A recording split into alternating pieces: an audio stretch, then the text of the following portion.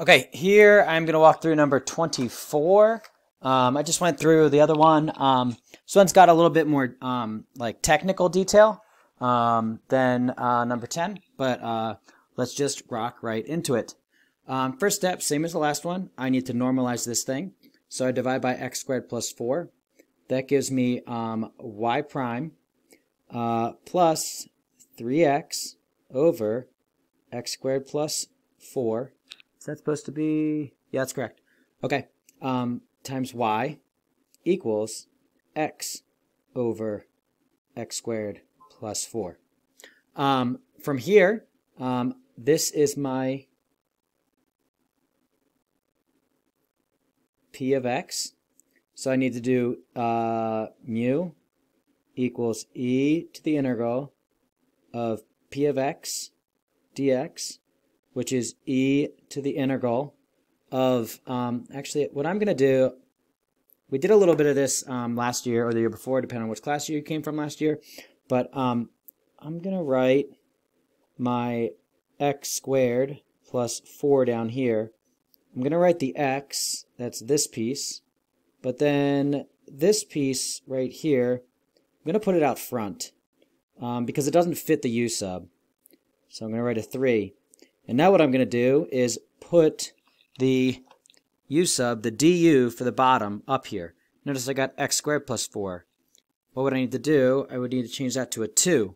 And how do I balance that? By putting an over 2 in the front. We did a lot of that when we did some arctans, but you could also use u sub to do this as well. But when I'm doing it all in one line and a lot of other steps all at once, if I have little tricks like that, I'll do it. So that gives me e to the 3 halves, and then I get ln of x squared plus 4. Now, just like with many of these, the ln and the e, we want them to cancel, but the 3 halves is in the way. Fortunately, I can plug it in. So that gives me e to the ln of x squared plus 4 to the 3 halves, which then these two cancel each other out, and that gives me just the x squared plus 4 to the 3 halves. So that's my mu. All right, so now what I need to do is multiply that onto all the terms of this equation right here. So I get x squared plus 4 to the 3 halves y prime. Now I'm going to do the exponent work here a little bit quicker because there's a lot of other details that we got to get to. But I'm left with a 3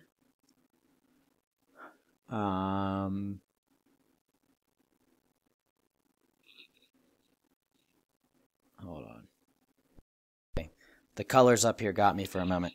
But yes, I'm left with a 3, and then I get x squared plus 4 to the half power times y. Now let me verify that all that's right. This guy has the mu on it, and then here this 3 comes from that 3. I left an x off, did I? Yes.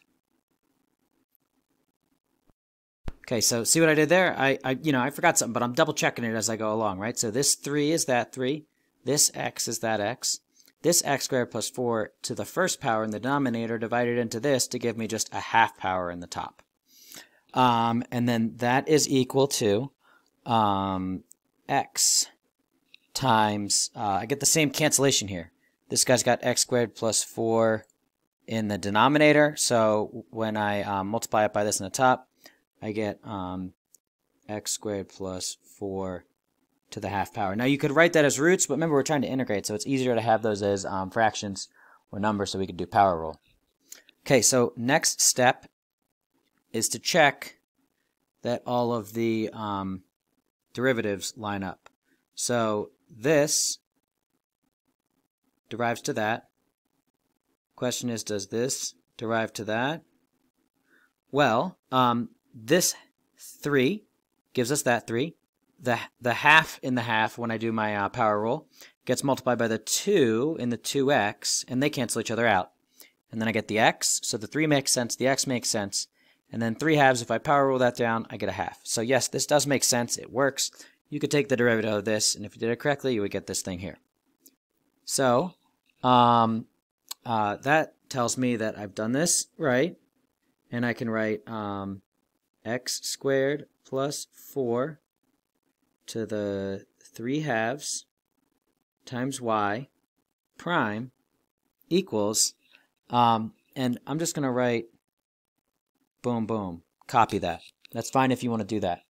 Now what I'm going to do is do some work for all of this stuff. That's going to be the u. If you can do this without u sub, that's totally fine. But I'm going to do it with u sub. So I got u equals x squared plus 4. du is 2x. So maybe I should be a little bit more clear. What I'm doing right now is trying to find the integral of this. Because the left side is really easy to integrate. I'm just going to get what's inside of these parentheses here. So the right side, I'm going to have to do some u sub to get integrals. That's what I'm doing right now. So notice I've got this right here, right? So I got to get rid of the 2 on the 2x. So half du is x. And now I can sub all that stuff in. Let's see, this is this, and this is that. So when I do that sub, which you should be good at, I get half the integral of u to the half du. That's what I'm trying to calculate over here on this right side. So when I do power rule on that, I get u to the 3 halves plus c, which is going to have the half here. But then I need to multiply by the reciprocal of this up here. So I get times 2 over 3. And those cancel. So what I get, I integrate and I integrate. That gives me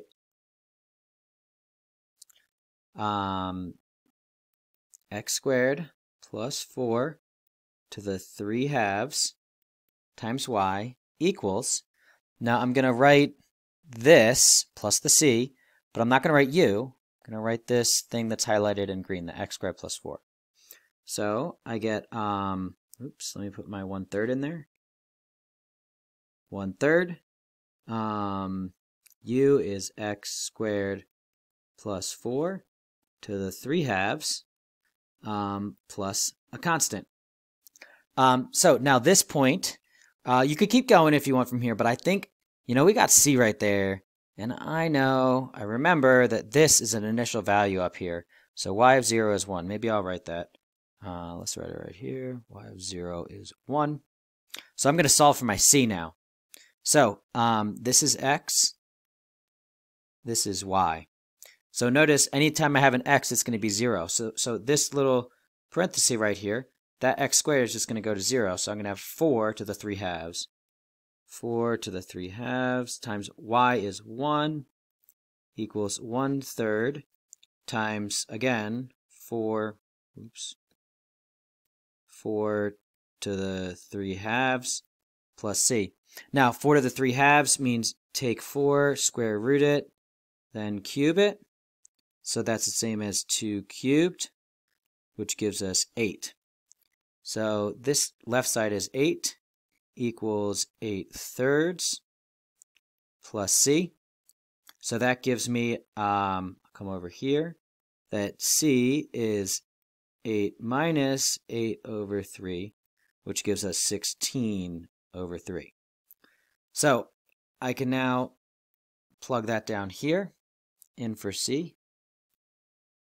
So that gives me x squared plus 4 to the 3 halves times y is equal to 1/3 x squared plus 4 to the 3 halves again,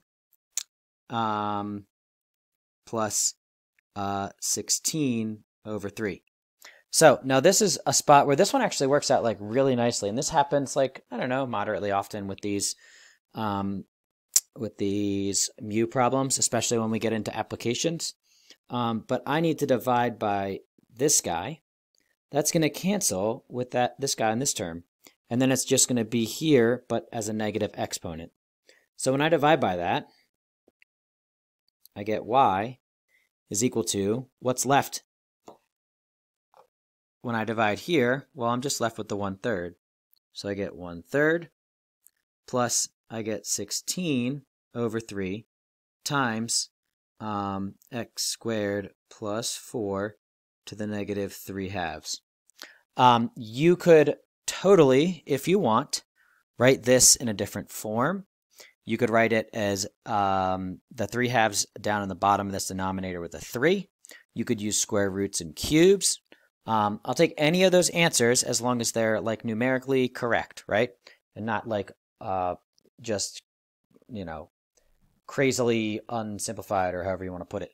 But this is our answer for this one. And I just hope that you're seeing that this is, it's got some technical stuff, right? You got to be careful with your exponents. I think that's the thing the most. You have to be really careful about what you do. Like I almost missed that 3 for a moment, right? Or I almost missed that x. I forget what it was, right? Or you got to be really careful, make sure you do 3/2 and not 2/3, right? Be careful with your u sub, right? There's lots of places where you can make little errors. I think y'all are doing a good job of understanding the big picture.